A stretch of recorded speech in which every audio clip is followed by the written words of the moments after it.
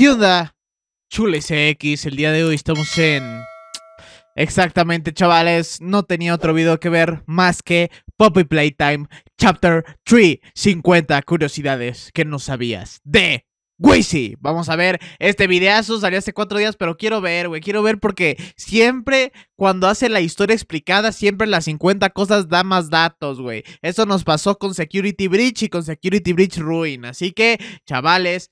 bueno, creo que en Security Breach ni estaba yo haciendo videos, así que en Ruin nada más, vamos a decir. Vamos a ver ese videazo, también hoy toca ver el de Me Paso Minecraft, pero soy Comandio, quiero ver qué onda, porque la neta, siempre que sale Comandio me gusta verlo. Y pues nada, chavales, espero que les guste. Aquí abajo en la descripción tienen un link para comprar los juegos más baratos en Eneva, que probablemente muy pronto haga un video en el canal secundario de cómo comprar Minecraft de manera más barata, así que ahí quédense atentos al canal, denle like, suscríbanse y empezamos con el videazo de WIZZY. Son 20 minutos, cuidadito. 50 curiosidades de Poppy Playtime Chapter 3. Número 1. De momento el Chapter 3 se ha convertido en el capítulo de Poppy Playtime más largo, con más detalles y que más tiempo de desarrollo ha tomado. Además de ser el más costoso, teniendo un descuento de $10 únicamente la primera semana de lanzamiento, pero con un precio final que llegará a los $15. Y es que debido a la enorme dedicación y al contenido mostrado en este capítulo, la empresa MUY Entertainment planea traer más proyectos mucho más adelante relacionados a la franquicia de Poppy Playtime. También pues es que la cosa es, cuando los compras, solo te compras el 3, ¿verdad? O sea, solo puedes jugar el 3 y el 1, que el 1 es gratis, según yo, el Poppy Playtime 1 es gratis. Y el segundo también te ha de costar, ¿no? Pero de todas maneras es así como de, bueno, $15 por 4 horas de juego cada 3 años, ahorras y está bien, ¿sabes? Pero no me acuerdo si Poppy Playtime solo esté para PC o para consolas y así. Yo la verdad es que solo lo he visto en PC, así que los de consolas me pueden dejar aquí en la descripción si se puede comprar dentro de consolas. Y pues ya, güey, si se puede comprar en consolas, pues ya son como DLCs y ya. 2. Además de esto, el juego salió por primera vez al español latino el mismo día de su lanzamiento, contando con un largo casting de voces y actrices de doblaje reconocidos, entre los que destacan Rodo Valderas, que suele darle la voz a MrBeast, y a Kane del Circo Digital, Malca Ponzanelli, que le da voz a Ragata del Circo Digital también, y Gerardo Reyero, que le da voz a Freezer en Dragon Ball. Además de esto, pues imagínate traer a Freezer, güey, al que hace la voz de Freezer. ¿Cuánto no le han de cobrar, güey? O sea, porque ese güey, probablemente el que hizo a Freezer, es que también, o sea, si piensas, es de que, bueno, sí, al que hace la voz de Freezer en japonés probablemente es millonario, ¿no? O así. Pero aquí en México el doblaje es muy mal pagado, pero... ¿cuánto dinero? Yo creo que sí gana un buen dinero de ser Freezer, ¿no? La verdad. El capítulo 3 también cuenta con doblaje al portugués, ¡mira eso! y otros idiomas más. Número 3. Apenas iniciamos nuestro recorrido dentro del orfanato, podemos ver que conoceremos a un nuevo personaje, Oli, quien parece ser un niño que conoce tanto a Poppy como a Kissy Missy, y que tiene planes de detener el humo rojo que inhalaban los pibes dentro de la fábrica, e igualmente acabar con Catap. Este personaje nos habla a través de un teléfono que vimos por primera vez en Project Playtime, tratándose todo el tiempo del mismo niño. Número 3.5. Pero pues yo Project Playtime tenemos que ver la historia de Project Playtime también, porque no tengo ni idea, solo sé que es como un tipo multijugador, que ese es como el siguiente paso que iban a dar para hacer como la experiencia de Poppy Playtime, el multijugador y mucho mejor y con actualizaciones y así, pero no tengo ni idea de su historia o de nada, ¿sabes? Pero pues XD. 5. Aparentemente uno de los juguetes favoritos de Oli es... Oh, güey, hace ratito me estaba viendo una parte del directo de Johan. No, vete a la caca, güey. Qué miedo el catnape. No manches, si me da miedo el Huggy Wuggy, güey. El catnap me dio el triple de miedo porque aparte está como todo flaco, huesudo y me da un buen de miedo. WIZZY, que ya está a la venta. Y es que en colaboración con Winnie's de Plástico en altas esculturas, estamos vendiendo este WIZZY bastante tierno, ¿eh? Ay, no, pues no quiero, se le cayó. Mira, se le cayó su cupcake, pero está bien chido, güey. Aparte se ve que está hecho a mano y está como todo bonito. Ay, qué padre, güey, sí. Pues no, va a costar 500 pesos. Muchas gracias. A probarlo. Pero Wiz, se te olvida lo más importante. Es verdad, que el WIZZY este también trae figuritas refacheras para poner...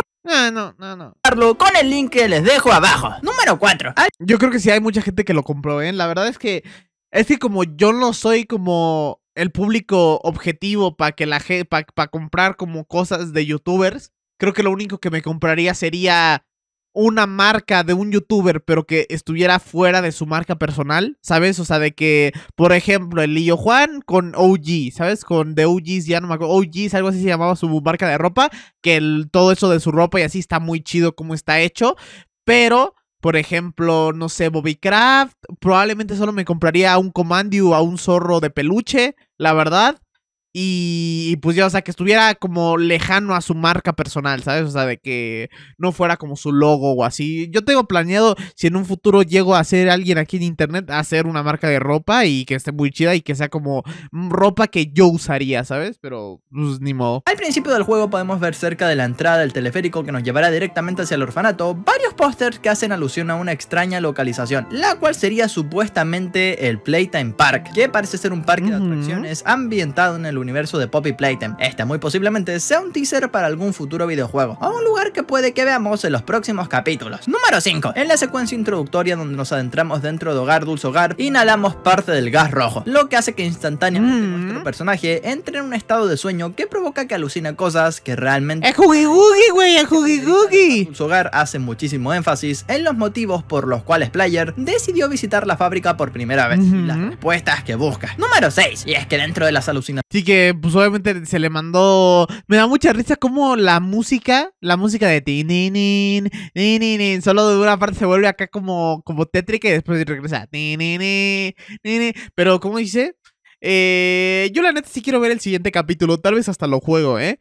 Si llega a salir en un año o algo así, yo la verdad es que pienso que sí lo compraría, la verdad. Naciones que puede ver Player dentro de sus sueños, se suele topar con gritos de niños y llantos muy fuertes, la voz de Oli y del presentador de radio pidiéndole que despierte, y constantes mensajes que remarcan que fue culpable de algo que sucedió dentro de la fábrica. Además de que podemos ver una oficina que tiene el mensaje escrito de la culpa te persigue, lo que le da mucho mayor énfasis a toda esta escena. Número 7. O sea que vale caga. En el trayecto en esta alucinación podemos escuchar notas radiales que hablan sobre Elliot Ludwig, el fundador de Playtime Co, y cómo es que este se le encontró el cuerpo de un niño sin vida dentro de su finca, lo que abre una enorme batalla legal que fue hecha para defender el nombre del fundador de la empresa, y que se teoriza mucho que, según las palabras de Playtime, fue plantado a propósito por alguien más para arruinar su imagen pública. Número 8.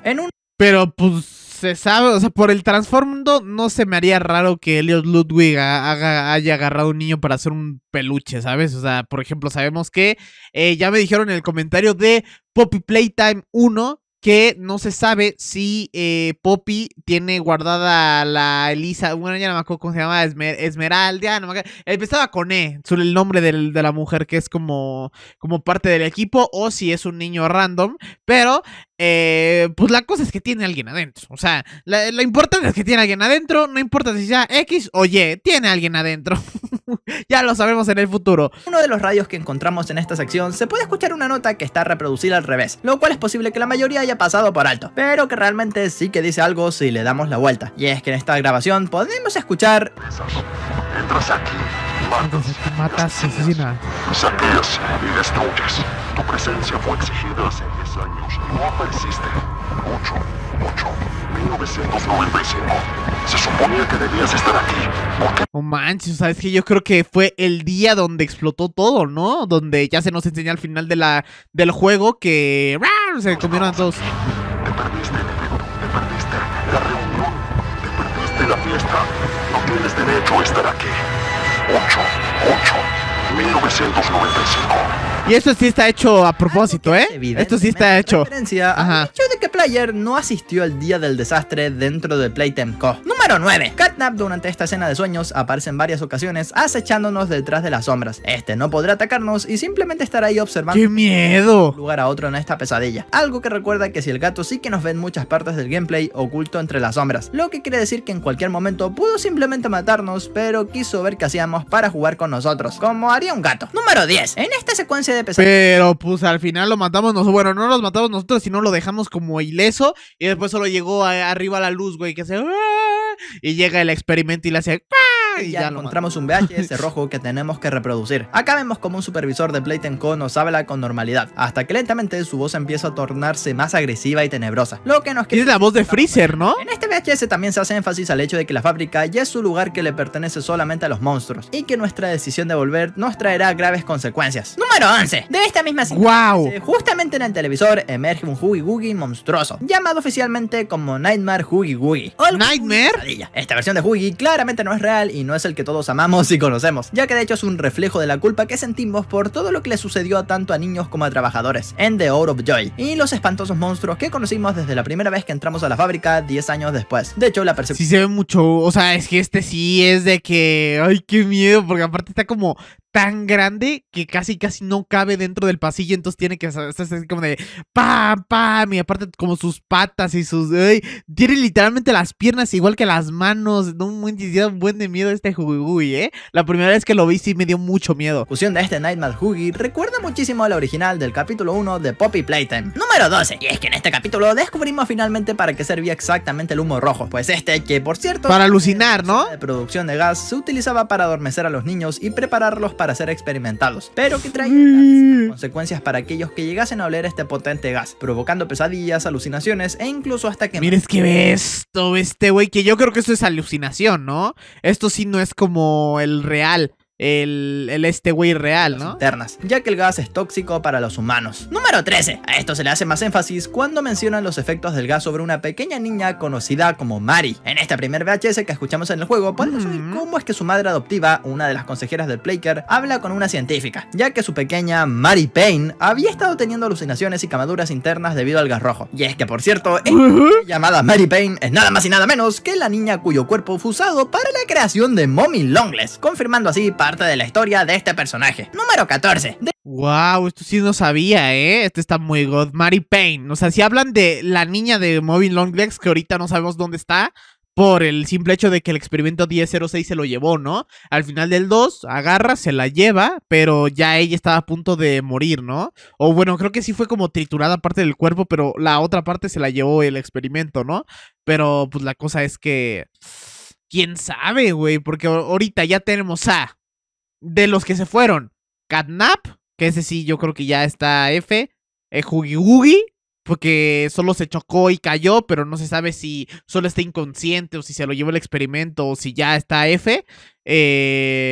¿Cómo dice? Mommy Longlegs también, que yo creo que Huggy Wuggy y Mommy Longlegs los vamos a ver, no sé por qué en otros capítulos que siguen, güey. La verdad, siento yo que... van a salir tarde o temprano ellos dos, la verdad. Pero ahora solo hay que disfrutar. Ya acabamos de derrotar a Catnap. Veremos qué le pasó a Kissy, que también lo vimos al final. Y pues veremos qué pasa con Poppy y con el jugador. De hecho, durante todo el gameplay del capítulo 3 se hace mención especial a 3 niños y una niña, lo que coincide con los primeros 4 niños que vimos en el tráiler definitivo de Poppy Playtime capítulo 3, donde justamente aparecen imágenes de ellos con sus rostros tachados, siendo probablemente estos las almas que dieron vida tiempo después a algunos de los personajes más importantes dentro de los capítulos del juego, como Mommy Longlegs, Huggy Wuggy, Catnap y los que vendrán en futuros capítulos. ¡Hola! Sí da miedo ¿cómo dice? Ese screamer de Catnap. Bueno, en Hogar Dulce Hogar también encontramos otra cinta VHS donde se hace mención especial a un nuevo experimento, siendo este el experimento 1322. No se sabe con exactitud a qué monstruo o personaje se haga referencia acá, pero algunos especulan que podría tratarse o de Boxy Boo o de Dog Day. Pero lo que sí sabemos es que el niño del cuerpo... No manches, pobre del Dog Day, güey. Ahorita casi nadie habla del Dog Day, pobrecito, güey. Bien, este monstruo se llama Kevin, y es bastante probable que este tan solo sea un pequeño teaser para algo que veremos más adelante en los demás capítulos de Poppy Playtime. Número 16. En el tráiler del videojuego aparecieron varias escenas que no vimos en la versión final, como por ejemplo, cuando entramos en Hogar Dulce Hogar, podemos ver cómo en el tráiler el jugador se coloca la máscara de gas, algo que no sucede en la versión final. De hecho, el lugar donde obtendríamos la máscara de gas sería completamente distinto, y hasta cambiaron algunos patrones de movimiento que tendría Catnap, el cual podría aparecer...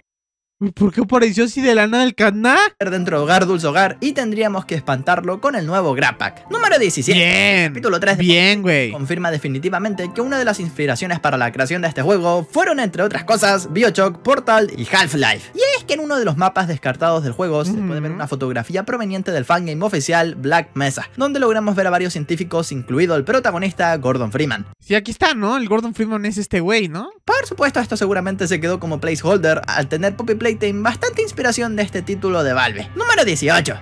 Qué miedo esa profesora, ¿no? Yo creo que para muchos es la que más da miedo de todo el juego. O sea, sí, el Catnap sí dará miedo, pero es que sale como hasta el... O sea, sale al principio y casi hasta el final, güey. A veces aparece como en medio del juego, pero los que sí dan miedo son los que en medio del juego aparecen, güey.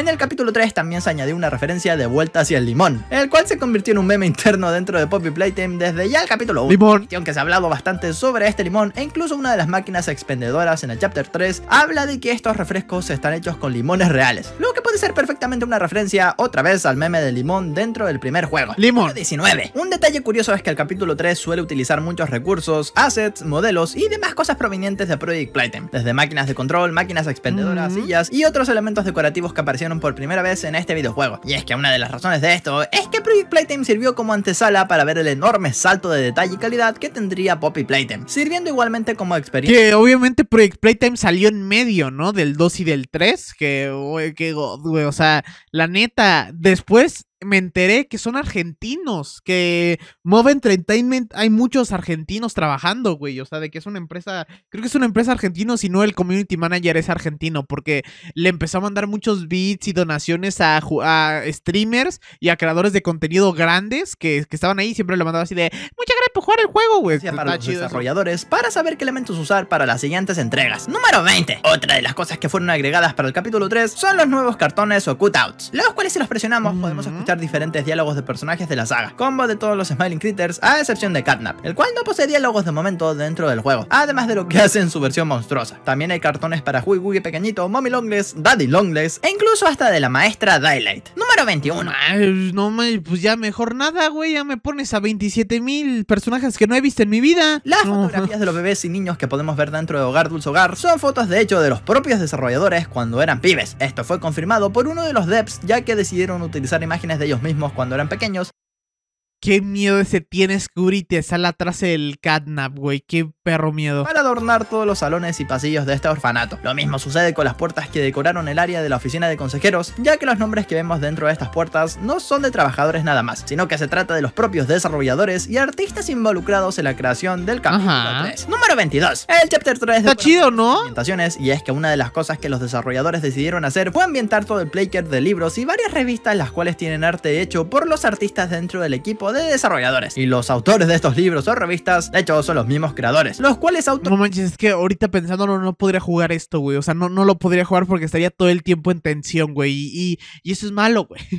Eso es malo para la salud, güey. Canonizan internamente dentro del capítulo, como ya hemos visto en otras ocasiones. Número 23. Cerca del ala izquierda de la oficina de los consejeros es posible encontrar un peluche de Catnap y al lado una radio, y es que en este lugar se puede escuchar una misteriosa canción que no parece tener ningún significado para el lore de momento, siendo una artista musical CG5, que seguramente más de uno conocerá por haber hecho canciones de varios videojuegos populares como Final Freddy's, Poppy Playtime y Bendy. De hecho, él visitó en agosto del año pasado. Número 24. Originalmente, qué padre, güey. O pistola de bengalas iba a tener muchísima más munición, pues en la versión final del juego esta mecánica fue reemplazada por el hecho de que se recargue sola, lo cual en realidad está bastante bien, ya que suele ser muy útil y prácticamente necesario para evadir a los Smiling Critters que se gasten mucha munición y nos ahorramos tener que estar buscándola entre el suelo. Número 25. En una de las áreas de Hogar Dulce. Qué perro miedo, güey, qué perro miedo todo, ya no quiero jugar, ya me dio miedo. Llevamos casi, o sea, justo pausé la mitad del video, falta la otra mitad, vamos a ver, no manches, ahí estamos a Kissimisi, güey. Podemos ver a Kissimisi sosteniendo una imagen dentro de un pequeño cuadro. Esto parece ser que se trata de una escena en la que vemos cómo ella misma sostiene una fotografía de cuando era pequeña, ya que más adelante chale. Es decir, el playker la pone demasiado tensa, al punto de que actúa violenta por primera vez contra nosotros en una escena. Número 26. En la escena en la que vemos que nos somete contra el suelo, podemos escucharla hacer un pequeño gruñido. En este momento es en el que aparece Poppy para decirle que se detenga, ya que vino hasta este lugar para ayudarnos en nuestra travesía. Pues el objetivo tanto de Poppy y Kissy, no solo en este capítulo, sino en general, es el exterminar al experimento 1006 o el prototipo. Número 27. Ok, entonces el 1006 es obviamente nuestro, ¿cómo dice? Nuestro enemigo principal, ¿no? Yo ya la neta sí lo quiero ver, a ver qué tal, güey, porque tiene la mano acá toda destruida, güey, entonces qué miedo, ¿cómo será el güey? En este capítulo también conocemos, porque aparte se ve que es gigante, ¿no? Quien es una de las profesoras que anteriormente estaban dentro del Playker, y es literalmente una monstruo profesora que fue creada por Playtime Co para enseñarle a los niños dentro del orfanato. Se hace mención de que existen varias hermanas de Light que daban diferentes asignaturas en la escuela cuando esta todavía funcionaba, pero no se sabe exactamente qué pasó con ellas. Solamente se hace mención de una hermana llamada Barbie, que probablemente junto de Light hayan sido las únicas que quedaron con vida. Número 20. Que yo creo que que la profesora es el juguete que más da miedo, porque se le ve como la carne así toda, ay, güey, está bien extraño, güey. A las mecánicas sí da de Light miedo. se les conoce como las mecánicas de Weeping Angel, una vista muchas veces en juegos de terror en los que el personaje o monstruo que nos ataca solamente puede moverse si es que no lo estamos viendo, mientras que no se moverá si es que lo vemos de frente, algo que podemos ver en juegos como The JUEGOS con los endoesqueletos, las estatuas de Dark Deception o también los endoesqueletos de FNAF Security Breach, por lo que el uso de esta mecánica agregó algo de desafío a Poppy Playtime, siendo la primera vez que no tenemos que escapar de algo en una persecución. Número 29. De hecho, la persecución de The Light fue nerfeada en comparación a la versión original. Esto se hizo ya que anteriormente The Light tenía unas mecánicas un poco más complicadas, ya que si bien el personaje iba a conservar exactamente las mismas mecánicas de moverse únicamente cuando no la estuviéramos viendo, también podría hacerlo si las luces se apagaban, lo que obviamente sumaba un punto más de dificultad al gameplay. No manches, que cuando se desapagaban la luz, entonces ¿qué, güey? ¿Tenías que correr siempre? Oh manches, sí, esto sí me daría un buen de estrés, güey. No, olvídalo, güey. No lo quiero jugar. no. Y podría ser que algunos lo percibieran como injusto. Número 30. Hay una manera bastante chistosa de completar la sección de The Light, y es que si llegamos a adelantarnos e ir muchísimo más rápido que ella, habrá una posibilidad de que pueda buguearse y quedarse atascada en una de las puertas, haciendo que no pueda atacarnos ni vernos en todo momento, lo que hace aún más fácil su sección. Pero esto es un error del juego que seguramente van a parchear, ya que en palabras de los de... No manches, entonces agarra y le hace, no, pues ya, güey. Pues ya, güey, quédate. Ahí quédate. Speedrun de... ¿Cuánto puesto que ya hay un speedrun del capítulo 3 de Poppy Playtime? No sé por qué los speedrunners siguen haciendo esto con todos los juegos que ven, güey. O sea, de verdad, ya. Esta sección es una de las más complicadas. Número 31. Desafortunadamente el papel de The Light duró bastante poco, ya que fue un personaje diseñado y exclusivamente para el área de la escuela, y su sección acabó con la muerte de esta misma al caerle encima un gigantesco portón que accionamos. ¡No! La última de las hermanas profesoras de la escuela dentro del Playker, aunque todavía queda Barbie y si se trata de su alter ego o de un personaje completamente aparte. Número 32. En la escuela podemos encontrar un total de 6 papeles o notas que se hallan por todo el lugar. Estas contienen algo de información del lore de la guardería y nos revelan unos pocos detalles interesantes, siendo un resultado bastante aceptable a la ausencia de coleccionables o logros. Y es que a diferencia del capítulo 1 y 2, en este nos agregaron coleccionables que pudiéramos encontrar en nuestra travesía, lo que en sí no está mal, ya que esto jamás fue un requisito obligatorio, pero hubiese sido interesante que se conservara este detalle, ya que fue uno de los más pedidos por los fans para esta entrega. Número 33. Pues no hubo, güey. Dijeron, güey, ya. Te dimos 5 horas de gameplay, ya, güey, ya. Duérmete un rato, güey, ya. Oli nos menciona que el único lugar de toda la guardería que Catnap no visita es la escuela, posiblemente porque le tenga respeto al monstruo que ahí habita, además de que al ser un niño seguramente odie la escuela como típicamente muchos pibes suelen hacerlo. Esto también puede ser ya que es posible que sienta mucho respeto por la señorita The Light, al ser una de sus maestras cuando todavía era un pequeño infante, aunque aún así The Light lo reconoce como el monstruo que gobierna todo este lugar, recomendándonos que nos vayamos de barato antes de que lo lamentemos. Número 34. De hecho, en el VHS de... No manches, entonces sí, hasta el Catnap sí daba miedo, ¿no? Porque, no manches, o sea, imagínate que ya hasta los propios diferentes monstruos ya hablen de ti como una amenaza, ¿sabes? Que ya hablen de ti como algo malo, güey. Y ellos mismos son también poderosos, güey, porque literalmente son como seres extra real, bueno, ya no sé, no normales, güey. O sea, normales que literalmente tienes un alma dentro y puedes moverte como un muñeco, pero como un humano a la vez. O sea, que tienes poderes súper tochos y así, o sea, da mucho miedo el Catnap. Consigo misma, posiblemente siendo entrevistada por uno de los científicos de Playtime Co. al preguntarle qué hizo Catnap con los niños, donde ella le pregunta que qué fue lo que hizo con ellos y si tenía permitido verlos, a lo que Catnap le responde que están bien y que no puede verlos, probablemente demostrando que The Light no está tan bien de la cabeza y que como las demás maestras del Playker, posiblemente enloqueció por estar sola durante tanto tiempo en la escuela. Número 35. Se puso loquita, pobrecita. En el orfanato podemos ver un edificio que no fue utilizado del todo dentro del gameplay. ¡Ojo! Se trata de la tienda de juguetes, pues se teorizó muchísimo sobre este lugar y la función que cumpliría dentro del Playker. Pues no hubo nada, güey. La fábrica estaba en funcionamiento, la tienda de juguetes serviría para que los niños pudieran comprar sus propios juguetes utilizando las Playcoins que podían obtener a través de la Playhouse. Y aunque muchos pensamos que esta área aparecería dentro del juego, la triste realidad es que no, aunque originalmente sí que lo haría, ya que en los archivos del juego se puede encontrar un mapa inutilizado donde aparece la tienda de juguetes en buen estado, por lo que quizás originalmente este lugar sí que era accesible. Número 1008. Y ahorita es la parte 4, güey. Nada más nos están haciendo spoiler, pero es la parte 4 que va a salir la tienda de juguetes y ahí vas a poder comprar munición.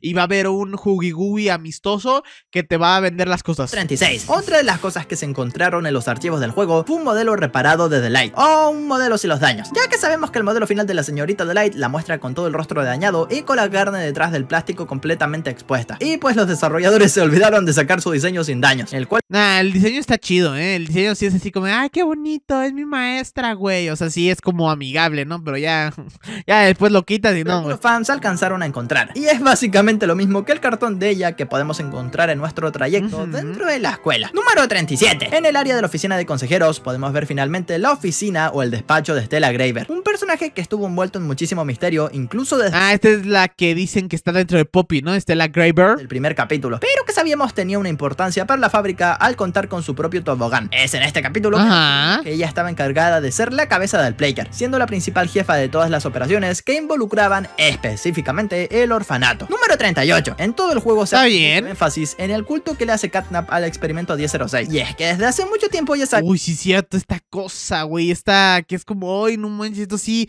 me dio cosa cuando la vi por primera vez, güey. Me dio mucha cosa. Sabíamos que Theodore, me dio asco, güey. Catnap casi muere debido a un accidente que sucedió con un grabpack. Y para salvarle la vida, el experimento 1006 decidió dejarse atrapar y ser enviado a los laboratorios, para que así Theodore pudiera convertirse en el gato morado. Y de esta manera la fábrica utilizará a este personaje para rociar del tóxico gas rojo a los niños. Número 39. No. Las cosas que nos explican en este capítulo es el tiempo que duró Theo convertido en Catnap, pues nos dicen que para la hora de la alegría él llevaba ya transformado 4 años, lo que significa que este pibe de tan solo 7 años de edad se convirtió en Catnap en 1991 y para el 95 ya debía de tener 11. Número 40. No manches, y eso fue de que hace 10 años, ¿no? Según esto. No manches, no, pues tendrá 20 y algo, ¿no? 24, 25 años, no manches, qué miedo, güey. Otra cosa de la que se hace mención es que a Catnap le costó muchísimo adaptarse a los demás Smiling Critters, mencionando a Dog Day y a Picky Pig, lo que indirectamente nos quiere decir que efectivamente existen otras versiones monstruo de otros Smiling Critters que no hemos visto todavía dentro de la fábrica de momento, ya que sabemos por el capítulo 3 que Dog Day y Catnap son los únicos que hacen aparición, pero deben haber otros por ahí que o posiblemente murieron o que serán enemigos para un próximo capítulo. Que yo creo que será eso, ¿no? O sea, más sobre Dog Day era si sería bueno o malo en este capítulo. Ya aquí se confirma que era de los pocos monstruos que se opusieron a la hora de la alegría y de hecho siendo uno de los que se negó a creer en el 1006. Algo así como Poppy y Kissy, sabiendo que la masacre que se causó ese día... No, pero entonces Dog Day era bueno, güey. Y Dog Day, no manches, güey. Imagínate que no estuviera así todo ya hecho caca, güey. O sea, sería nuestro amigo, güey. Y sería alguien que también nos apoyaría como Kissimisi, como Poppy, que ahorita Kissimisi quién sabe qué le pasó, güey. Tendremos que esperar al capítulo 4 para saber qué le pasó, o hasta el capítulo 5, o sea, tal vez en el 4 ni nos explican qué le pasó a Kissimisi, güey. Pero no manches, Dog Day hubiera sido uno de los que nos iban a apoyar.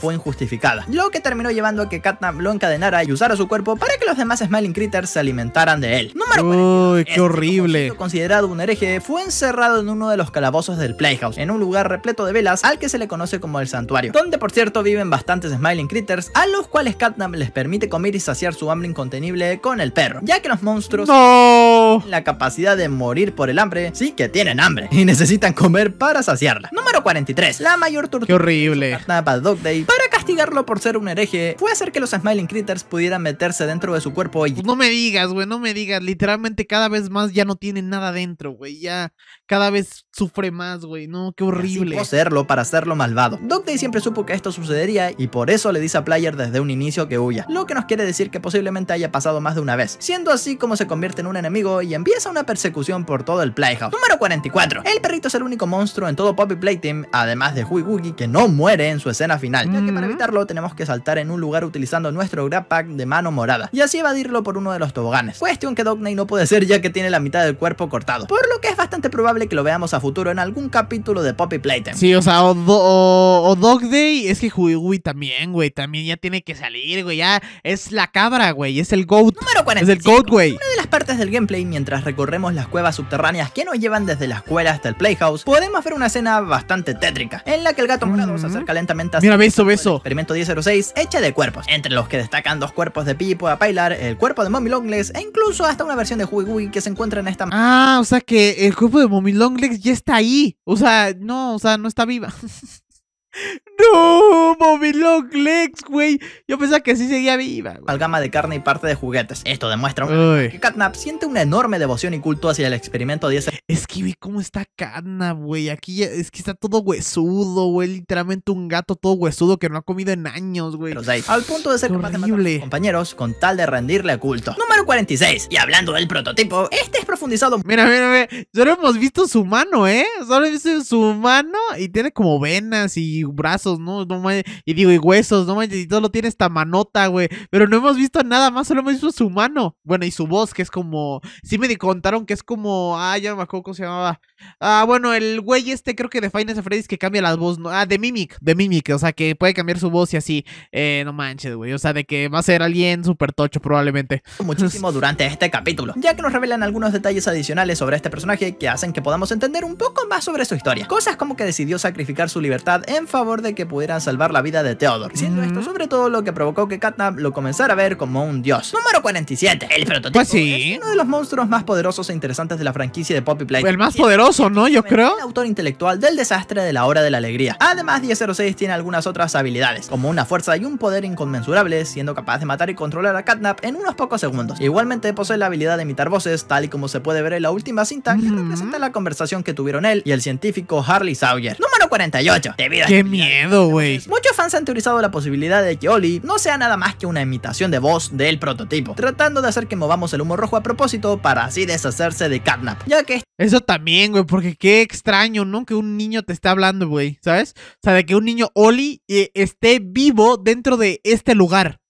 Ah, sí, está muy raro. Yo creo que sí va a ser el prototipo que está haciendo que lo mandas a la izquierda, pero yo no necesito que lo mandes a la izquierda, o sea, ya valiste. Este podría hacerle un estorbo a futuro y solamente necesitaba su cuerpo. Y es que hay que recordar que el objetivo del experimento 1006 es de recolectar cuerpos, tal y como vimos desde el capítulo 2, cuando se lleva el de Mommy Longless y ahora el de Catnap. Todo esto para posiblemente crear un monstruo mucho más grande, poderoso y fuerte. Número 40. No, ya murió todos, güey. El experimento 1006 acabando con la vida de Catnap para... Que aquí esto será de que o sea, este es Catnap ya bien, o es que estamos alucinando y se ve mucho más grande de lo que es por el humo rojo. Yo creo que es una alucinación y está como más pequeño, pero es que se ve muy, como que muy real, güey, ¿sabes? Recordar muchísimo la pintura de Miguel Ángel de la creación de Adán, en la que vemos cómo Catnap le rinde culto y homenaje al experimento, para rápidamente matarlo al probablemente ser muy débil, como para ser su discípulo. Y esto es principalmente... Uy, qué miedo. 1006 quien le permitió a Catnap ser Catnap, y que este pudiera rendirle tributo durante toda su vida. Número 50. No, pues agarró y dijo, no, hermanito, ya,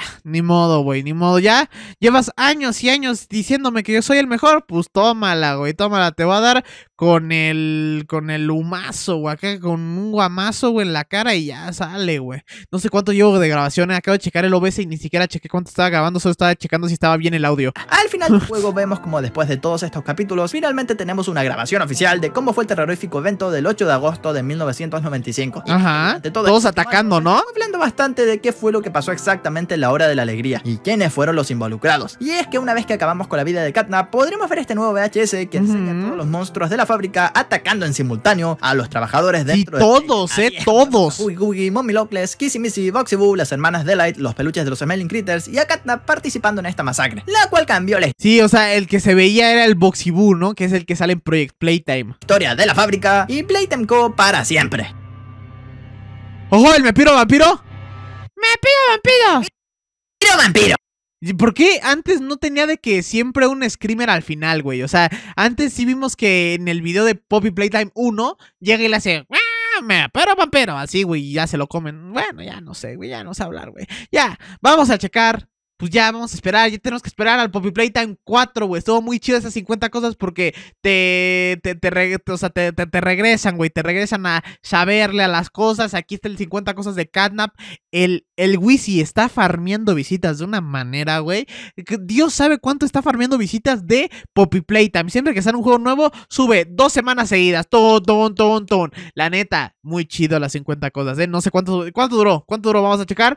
Duró 33 minutos, así que, pues, como hoy es martes, ¿no? Pues un martes lleno de de Poppy Playtime. Espero que les haya gustado. Comenten aquí abajo. Quiero el capítulo 4 en 2024. Quiero el capítulo 4 en 2024. Si les gustó este videazo, muchas gracias, WIZZY. La neta es que este güey siempre se rifa cuando salen nuevos juegos y hace de que así en fa hacen 50 cosas de todos, güey. De todo. Y entonces está muy chido. Chavales, espero que les haya gustado este videazo. Denle like, suscríbanse. Y pues nada, chavales, Chule CX. Nos vemos en la siguiente reacción. Adiós.